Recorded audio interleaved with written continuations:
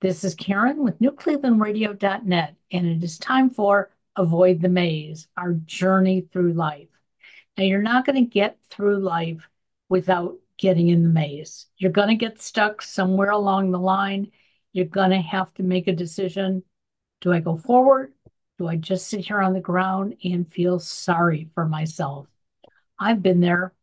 And there were many times I sat on the ground and just cried my eyes out. But you know what? That's not the way to get through life. And our guest today, Brad Minus, is going to tell us about his story.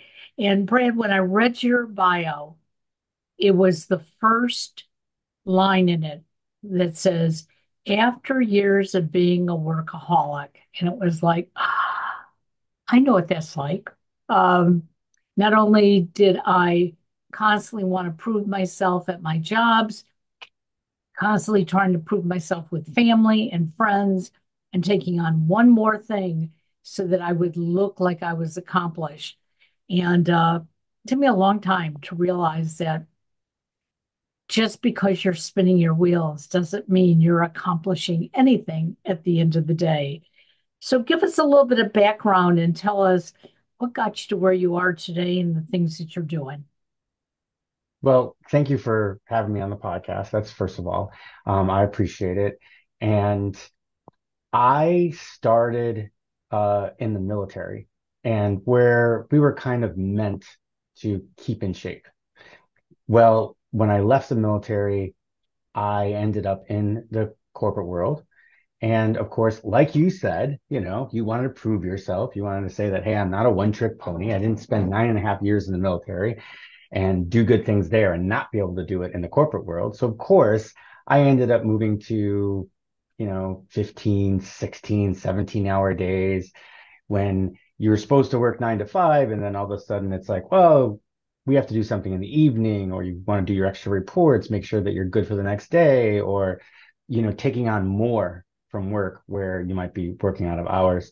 And that kind of happened to me. So it was a few years that I was working this 12 to 15 hours a day, sometimes on the weekends. Well, I went to the doctor, and of course, this was just a routine physical. And she said, you need to take some blood work, and came back after the blood work. And she's like, what's going on with you? And I was like, what do you mean? She goes, your triglycerides are off the charts. Your cholesterol is high. Your blood pressure is high. You're about 15 pounds overweight. And I'm used to seeing you when you were in the military and you were doing really, really well. And that kind of threw me for a little bit because, my family has had some issues, health issues. So I happened to be walking around a strip center a few days later, and I noticed a sign and it said boot camp. And so this is when these boot camp classes just Right. started to pop up. And I got to this boot camp and I said, well, because of my military background, of course, that kind of spoke to me. So I attended the free classes, which were a half hour long. And I think the first one, I had to like at 20 minutes, I had to sit down. I was dizzy the whole bit. And that really got to me because while I was in the military, I ran 10 milers. We were running 2.5, 3 miles a day without a problem. I was running in cadence. I mean, I was in a lot better shape. So I decided to go on and take that class, and it was 6 weeks long, and you would just like repeat it. So you do 6 weeks and then you do another 6 weeks. They do new content. So you would always get new exercises and stuff. And in the second one, I met a new person, a friend. His name is Scott. And he said to me, hey, you know what? We're doing this marathon for PKD, polycystic kidney disease. And we're doing it for PKD because my wife has it. Now, I had sworn off running exactly 10 years earlier. And I was like, "Oh, hang on a second, what are we doing here?" But I was so compelled by his story that I decided, okay, let me give this a shot. So we started training, and I started getting in better shape. And my initial twice a week boot camp all of a sudden turned into 5 days a week, and then 6 days a week. And it was slow, and the results started to come. Lost weight. My next set of labs were good. Everything was going wonderful. We're we're training for the marathon, and we're about 2 weeks from it. And I'm in the boot camp class, and we're doing these things called suicides, where you're like around the basketball court. So it's to the key, to the second key, to the free throw line, then all the way through. And then you turn around and come back. And I'm just about to turn around, and I turn, and my foot gets stuck right in place. So, and all of a sudden my back goes, and like it was so loud, the whole place heard it. All of my friends in class heard this big snap, and they looked at me, and I was like, I'm okay. So I kept going. And they're like, wait, wait, wait. And the instructor's like, Brad, maybe you should go back, you just take a shower, make sure you're okay. And I'm like, no, no, no, no. It was just a pop. I'm fine. Well, the endorphins were running so well that I didn't feel it until I started to cool down. I just happened to have a chiropractor appointment that day. So I'm like, oh, you know what? If it starts to hurt, no big deal. She'll pop it into place. I'll be fine. On my way, everything started to fall apart. My legs started to hurt. They started to go numb. My back was hurting. And I get into the chiropractor's office, and she did something that she's not supposed to do. You are never supposed to um, adjust a patient that's in trauma. And my back was in trauma, but she adjusted me anyway. And I passed out from the pain. They Wow. put me on the table. They tried all these different things. And finally, we ended up having to have the ambulance come and take me to the hospital. So I ended up getting an MRI and a CT scan. They gave me some muscle relaxers, and I ended up on my back for, I don't know, the 2 weeks. Now, I did go to Chicago and cheer my friends on, but I didn't run it. Came home, and I had appointments with both an orthopedic surgeon and a neurosurgeon, and they both told me the same thing. They said, Brad, you are not going to be able to run more than 2 miles for the rest of your life. And they said, you're going to be able to run 2 miles, maybe. This is without pain, is what they're saying, is that you're not going to be able to run without pain. I couldn't accept that. I was trained up for the 26.2 mile marathon. Um, so I couldn't accept it. I kept trying to go back. I kept trying to run in it, and it was painful. They were right about that. And, but in my soul, I couldn't accept it. So I decided, I said, I'm going to do everything I possibly can to get to the Chicago Marathon the following year.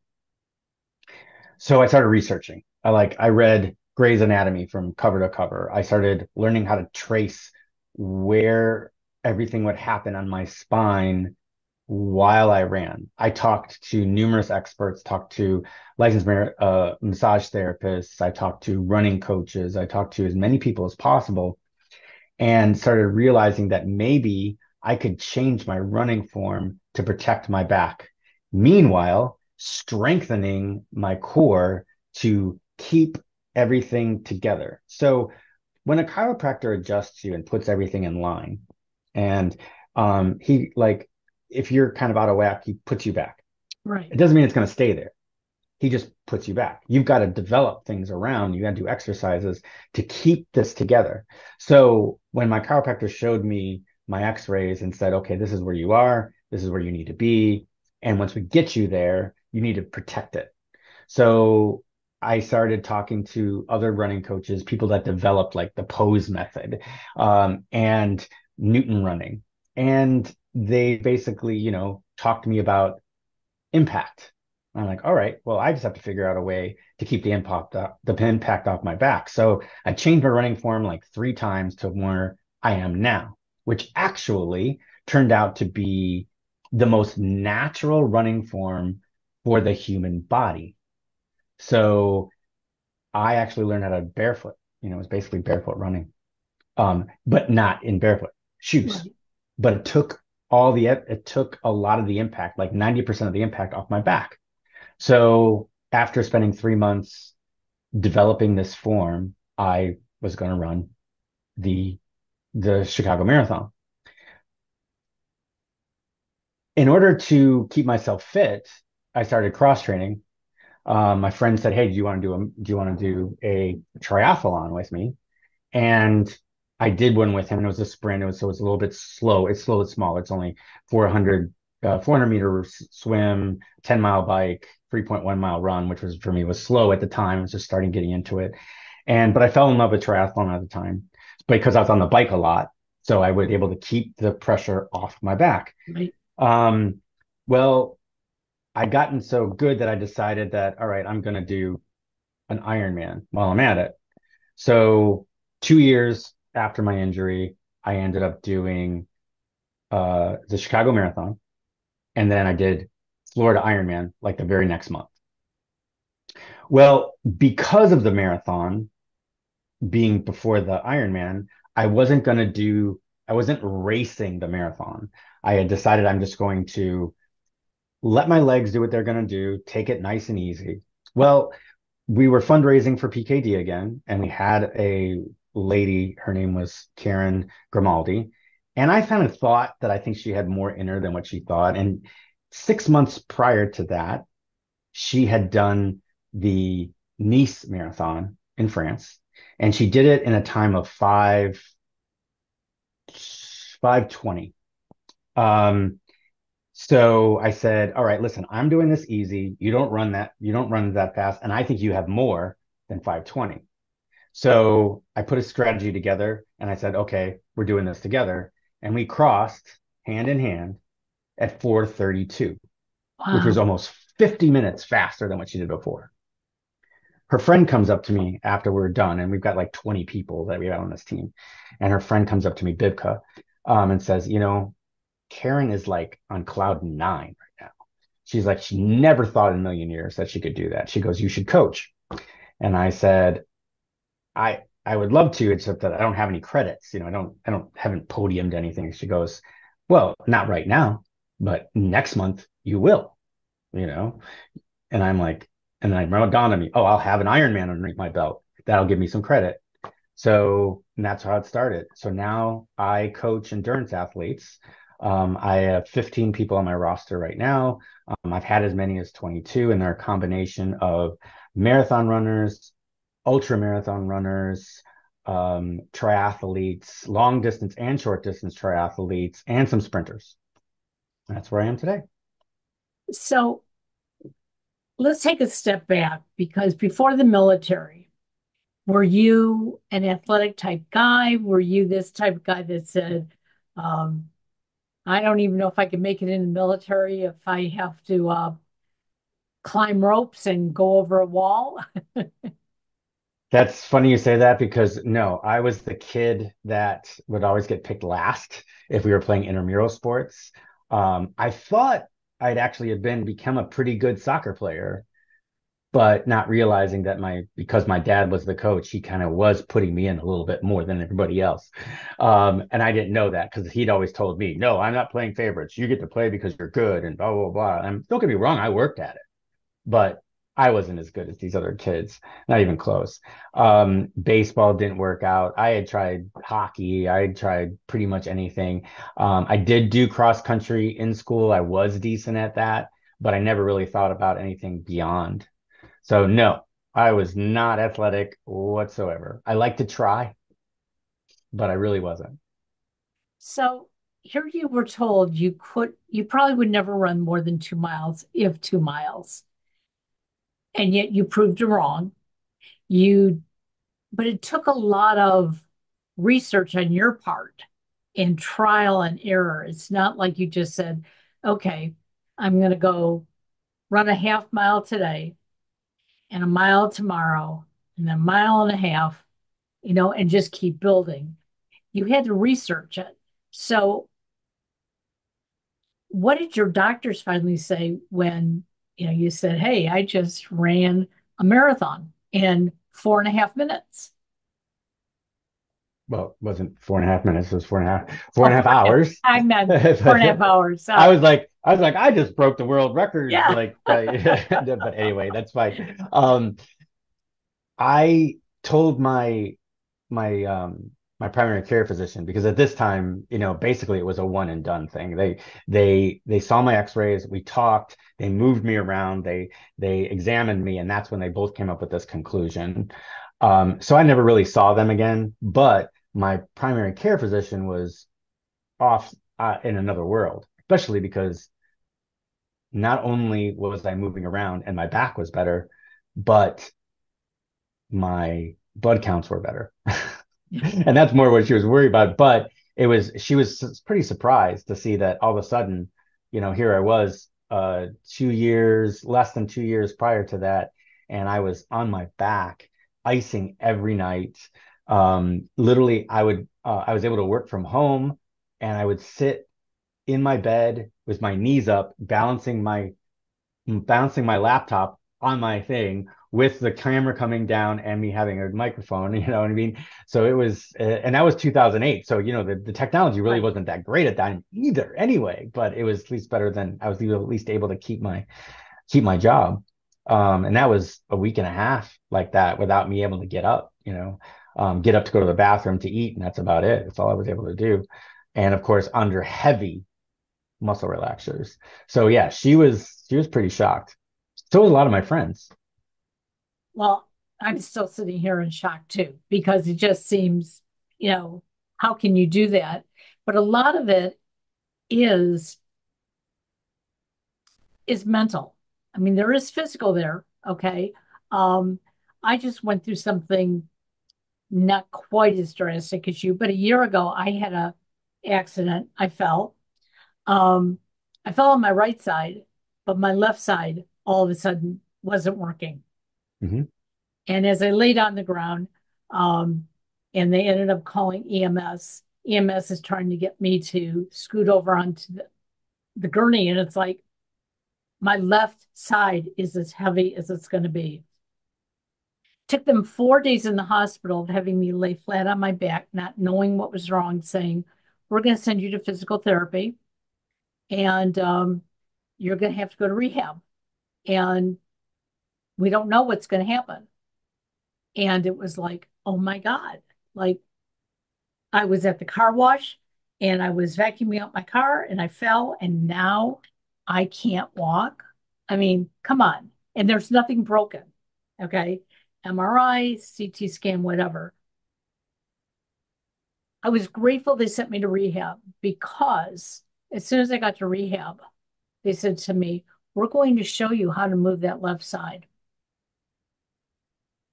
And did it hurt? Absolutely. Did it get better? Absolutely. A year later, all of a sudden, the injury that I really had to my right side blossomed. And when I woke up with the pain, I called my doctor and I said, "This is ridiculous. I haven't had a fall since last year, went through the whole thing." He said, "Your body was traumatized. It thought it was the left side. It wasn't. You put all that mental energy into getting the left side better. Your right side really has been more weak. These are the things you need to do." And that day he told me, "I'm going to tell you, Brad," was the day that I found your bio. And as I was reading it, I said, I just want to be able to get up and down and move around and sit here and do my show without being in pain. Hmm. So I'm going to figure it out. A physical therapist had no idea. Basically, it was, "Well, Karen, you should stand while you do your show." But standing was painful. Right. And so, but I figured out in between shows, I had to get up, I had to walk. Hmm. I have a stationary bike. I have to ride my stationary bike. But I found the things. And when I finally told my physical therapist and my doctor what I was doing, they said, "That sounds crazy." But yet, I'm not in pain. There you go. So it was something that I read in your bio that said, you know what? If somebody says they don't know, then you got to try. You got to, I figured, how much worse could I get? You know, Right. I'm sure that's probably how you felt as well. Oh, that's exactly right. I refuse to give up on the fact that I just wanted to be able to run this one marathon. I wasn't expecting to do 37 is where I am at right now. Um, but it's yeah, and that's exactly right. It's like you try something and you move on. Is it painful? Yes. Is it a pain? Is it an injury pain or is it a non-use pain or is it an overuse pain? And that's kind of like where you go from that. But if it's an injury pain, you stop. If you feel like okay, it's like it feels like a cramp or it feels like a soreness, okay, we need to go through that. And if that pain intensifies, then okay, we need to pull back temporarily and then move forward. But it's funny you say that it was you fall on your right side and your left side hurt. I talk about that with my clients all the time. I have some of them that are like, hey, my left hip is really bugging me. But then when I look at them and I do, a functional analysis and I look at them, it's their right side that's kind of folded down or they're dropping their right hip. I'm like, the imbalance is on their right, but they're feeling it on their left because the body is just like what you did. The body is overcompensating. So yeah, they might have injured the right. They've got imbalance on the right. So they're automatically going to hit their left more, more, more. Therefore, using overuse on the left causing a problem. But what if we would have addressed the right side, then they wouldn't have gone through that at all. Got it. But nothing, but like what happened to you, it doesn't show up. It's just an imbalance. They just think it's an imbalance, or they're not even consciously thinking about it till it's too late. So, and I tell this and my clients, I mean, like massage therapists, good massage therapists, good chiropractors, as a regular training aid, as a regular resource in your bucket, no matter what sport you're doing, whether you're weightlifting, whether you're swimming, whether you're horseback riding, or even motorcycle riding, is a good part of your training regimen because those people will be able to look at you because you can't do it yourself. It's just impossible. You can look at the mirror, and if you look at the mirror and something's off, you automatically correct it. Oh no, I'm Right. fine. Yeah. But a good LMT, a good chiro will be able to look at you and go, okay, there's an imbalance here. But if you don't go regularly, if it's not something that's every couple of weeks, every 3 weeks or whatever, they're not going to have the time to find that imbalance and make the correction for you. So when I did my first Ironman, I had a village. My my phys my primary care physician, my chiropractor, my LMT, and my physical therapist. They would meet on Zoom every month and they would talk and my coach at the time, they would meet and they would talk. They're like, oh, hey, I'm moving Brad into this direction. And I've done this now too. I've actually, Right. with some people that have had a little bit more, are a little more injury prone, meet, talk, and they're like, all right, he's going into a week or he's going into a couple of weeks where he's going to be pushing harder. What does everybody see? And the LMT goes, okay, well, he's still favoring the right side because his left side's hurting. So um, I would say that, watch him while he runs and make sure he makes the corrections. PCP would say his levels look great, or you know what, his levels are a little off in this side. Maybe you need to hold off on those hard weeks, move him up one more week, and let's see how he's doing. So they would all meet together and they would decide what was going on. And it was a village that got me through the first one. After that, I can pretty much take care of myself. But that first one, coming off of the injury, making sure that I didn't re-injure myself, it was crucial. Well, and one of the things that we're learning today in medicine, um, and I don't know if it's like this in your area, but when I go to see my general practitioner, usually it's a conversation, very little exam Mhm. anymore. I mean, it used to be when you went in, they they would actually examine you, they would touch your body. And now it's like, well, I don't have to do that. Oh, you say you have a pain, I'll send you for an x-ray, I'll send you for an MRI, whatever. Um, but I've asked my physician since this accident happened last year, and now realizing that I was treating one side of my body when it was really the other side of my body that really needed treatment.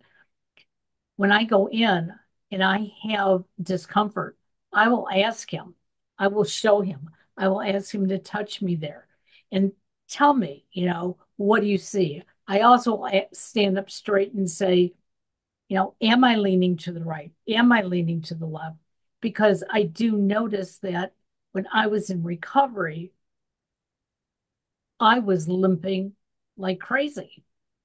And I didn't know how to stop limping when the pain started to go away. And I had to call my physical therapist and say, what do I do? Mhm. And she said, you better come in. And I would go in for walking lessons. I mean, who would have thought you had to have walking Yeah. lessons? But I was used to doing that. When I go up and down the steps, I could go up and down the steps every other step. Coming down, I think it was more out of fear. I was coming down one at a time. Hmm. And she said, you're throwing your balance off. Use your handrails. I don't care.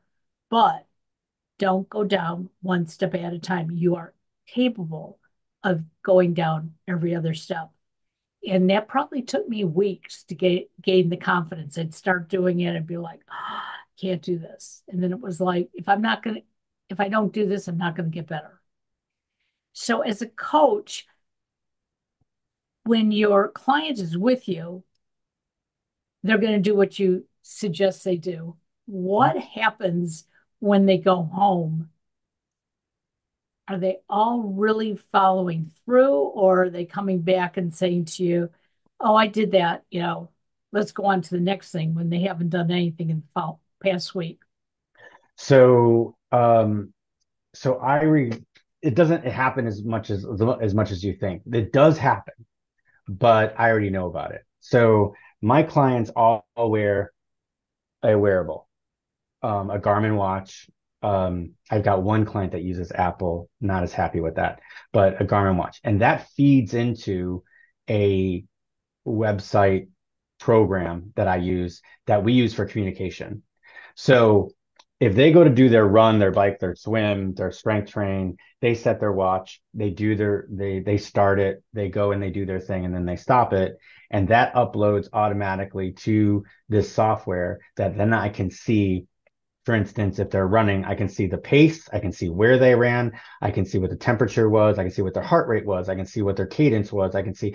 And so if they don't use their watch, I know that they probably didn't do it because I'm very, very adamant about like, you put it on, you start it. And then most of the time, like people go even up above that. I've got a couple of guys that are little bit older and they still have the practice of, you know what, they go work out and then they have breakfast, they go work, and at lunch they eat their lunch and then they go walk for a half hour. At dinner, then they go walk for a half hour, even though they've done this great big like hour and a half workout in the morning. It's just a normal thing for them. They eat, they walk, they eat, they walk, and they start their watch for the walk. And I see it. So it really tells me a lot. So it's very rare that actually happens. What does happen though is if I make corrections in their run, if I make corrections in their swim, and then I see them again, and I find that nothing's really changed. That has happened, and that just is a fallback to habit, and that's something that we really everybody has this issue. Whereas they learn something, and if they don't adapt, if they don't think, apply what they've learned, and continue to apply what they learned, thinking, they're not going to change that form, Right. change that habit. There's 4 stages to learning or to breaking a habit. One is unconscious incompetence. You don't know what you don't know. Second is conscious incompetence. Hey, my coach just told me that I'm not following through. So I know what I don't know and I got to practice it. Then there's conscious competence where now I've practiced it. And if I think about it, I'll do it right. If I stop thinking about it, and that's the key, if I stop thinking about it, I go back into old habits. Then you get to the last stage, which is unconscious competence, meaning that it's muscle memory. And if I'm doing it right every time without thinking about it. And it's when they get to conscious competence that people tend to fall back into old habits because they're like, oh, I learned this new thing. Okay, I've got it. I've got it. And then all of a sudden you look back at them and you're like, no, you're not reaching out. You are still shallow.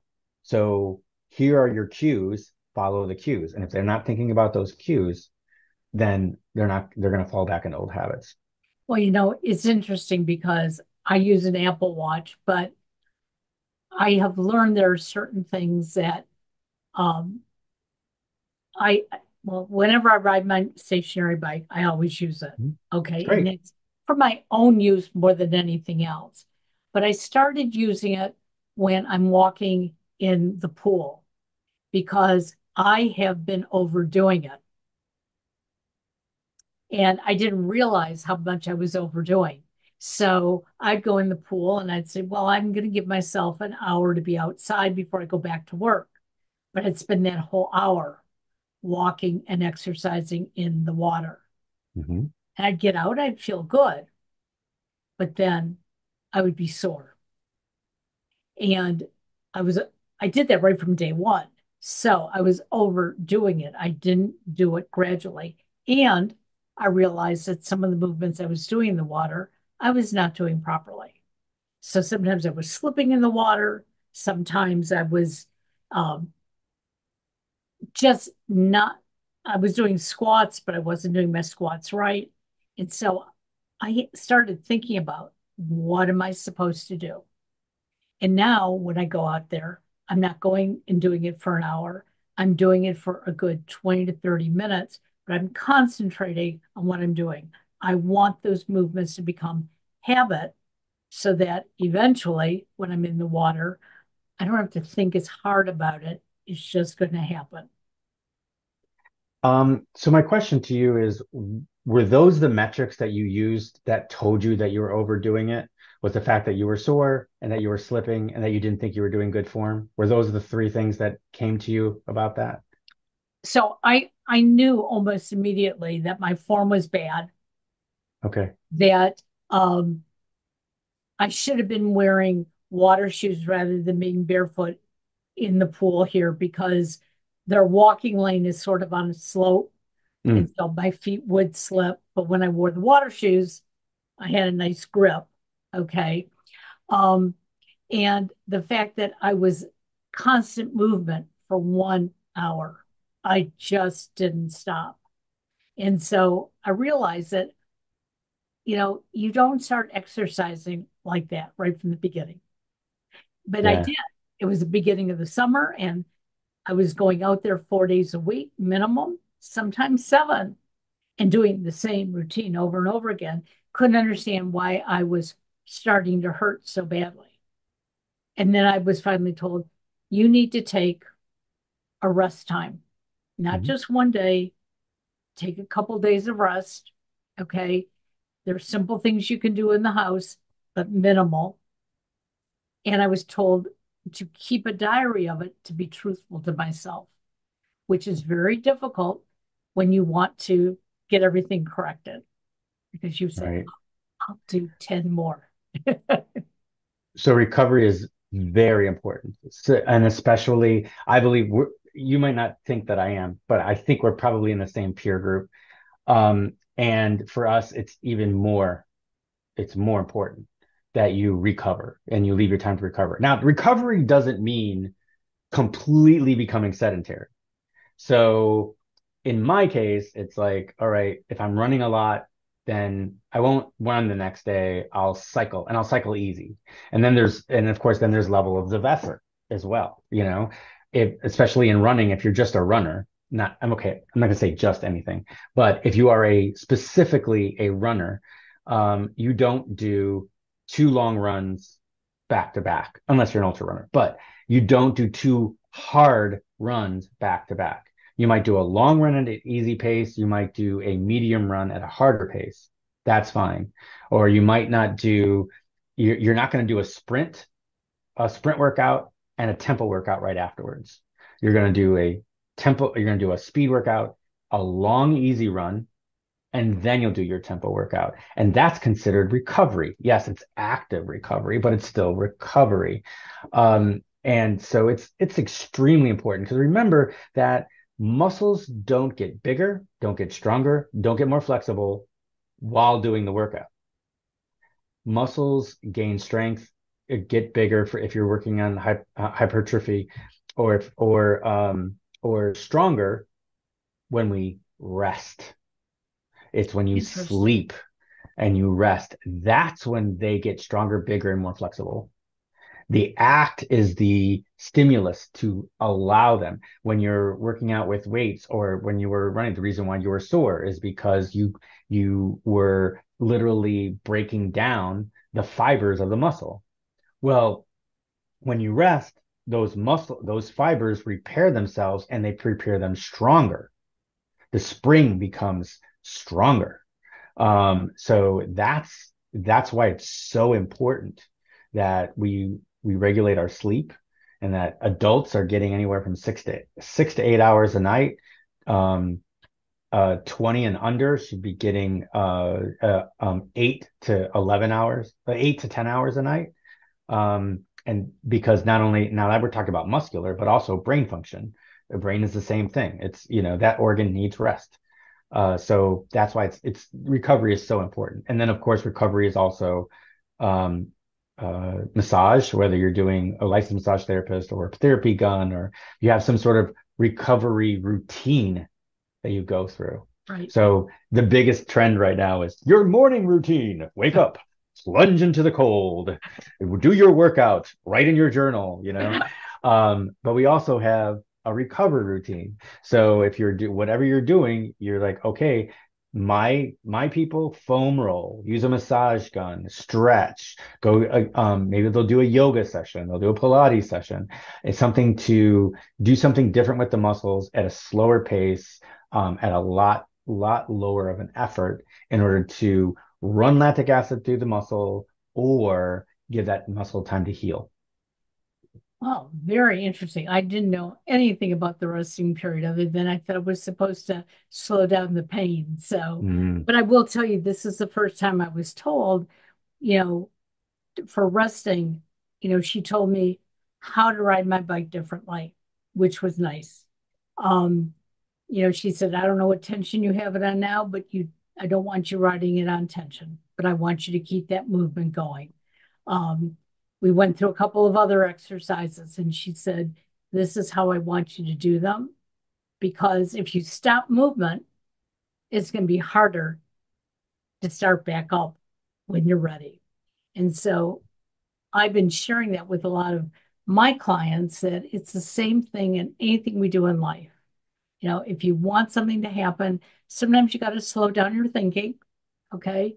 You got to re-prepare. You got to take a pivot. That's okay, but don't stop. So you are now in the midst of being a coach and you've gotten your health back together. Um, any extra words that you could tell our listeners? Because so many people go to the doctor and the doctor says, oh, your cholesterol is high, your blood pressure is up, and here I'm going to write this prescription for you because, hey, I don't trust you're going to do anything else. In fact, that's how they talk to my husband, and they're right because he won't do anything else. When they talk to me, it's always like, do I have an alternative? And if I do, I go with it. But what's it like for you and your clients? well, first of all, we're all active participants. My biggest thing, I'll give you for instance, right? So a lot of my clients, they find that something will happen in their fetal herd, or new clients especially, they'll come in and they'll tell me, oh, I've got orthotics, you know, and I said, okay, well, you got them from the podiatrist. Sometimes they'll say yes, sometimes they'll say no. But for the ones that went to the podiatrist, I said, okay, so how long have you been wearing them? And they're like, oh, 3, 4 years. I'm like, okay, this is what I would do about it. I like, first of all, take an active role in your own healthcare. Ask the questions, make sure that you know. And anything that you go on, whether it be medication or orthotics, is you need to find out, is this something for the rest of my life or is this something that's temporary? And then find out, why is it permanent? You know, why am I going to be taking this for the rest of my life? Is there an alternative, just like what you mentioned? Now, as far as my example with orthotics, I say, okay, if a podiatrist gives you a recommendation for orthotics and they provide them for you, they do the ordering, they do the measuring, everything else. My first question to them is, great, I'll wear them, I'll do what you say, doc, but you need to give me a care plan to get out of them. Orthotics are very expensive. They're $400 a Right. piece, right? So whether you think about it or not, I'm not saying that any podiatrist is bad or they're good, but either way, they're getting a piece of it. And those orthotics last about 2 months, 3 months, maybe, if you're using them regularly, if they're putting it, if it's in your everyday shoe. You need to talk to that doctor and say, okay, I need a way to get out of this. What's our care plan? If they put you on a medication, they say, oh, it's permanent. Why is it permanent? Is there a way for me to get away from this? Is there something I need to do? Because just like you said with your husband is going to take what the doctor says and he's just going to take it as face value and do it. But some of us don't want to be on medication. I don't want to have this foreign bodies in these foreign things in my body if I don't want them. Food is medicine, by the way. There's a ways to get around things just by using Right. food and diet. So I would ask, I'm like, okay, I got high cholesterol. What do I need to do to get off of the statin?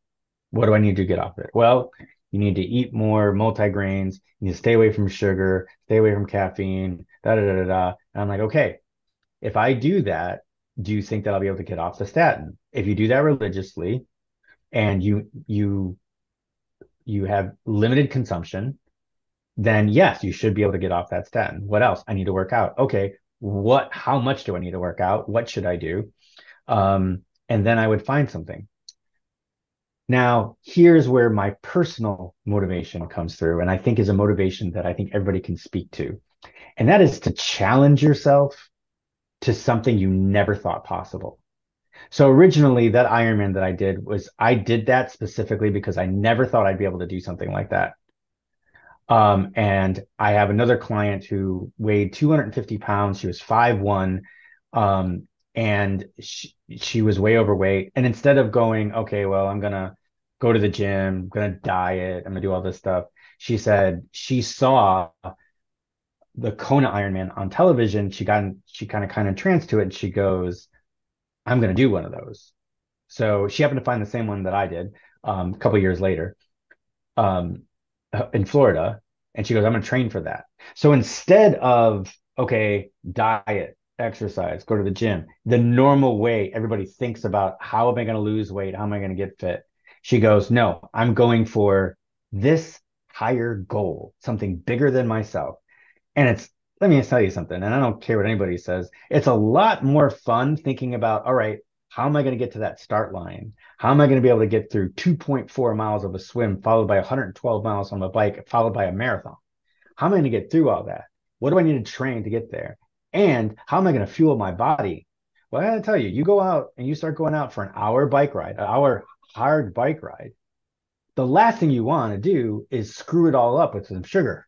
Yeah. You're not going for the chocolate bar. You're thinking, okay, well, I just broke down my muscles. You research your own stuff because you really want it. You're doing all this wonderful things for your body. How do I fuel it to make sure that I can perform?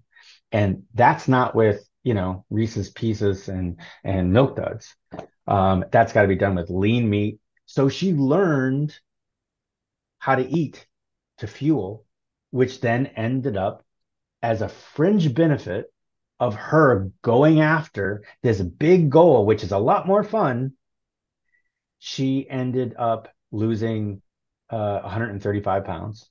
Oh, wow.